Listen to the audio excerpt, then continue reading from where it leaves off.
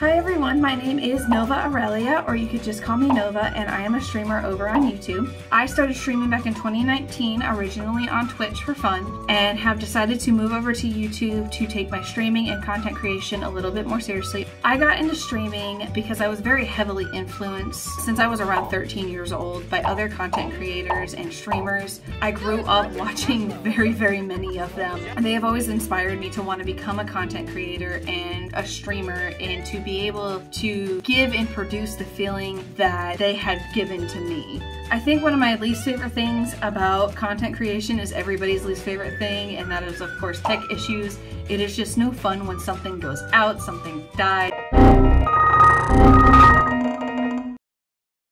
No. Baby. No. Baby. Baby. My baby. Ooh, another no.